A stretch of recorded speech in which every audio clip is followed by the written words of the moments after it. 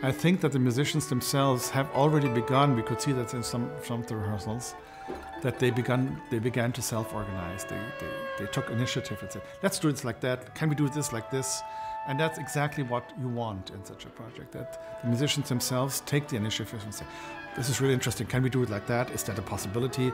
And I just have to say yes, and they'll do it, you know. My only task is to keep track of what ideas were there and, you know, which ones were worth pursuing, whatever it needs. That's the thing that I will write, nothing else.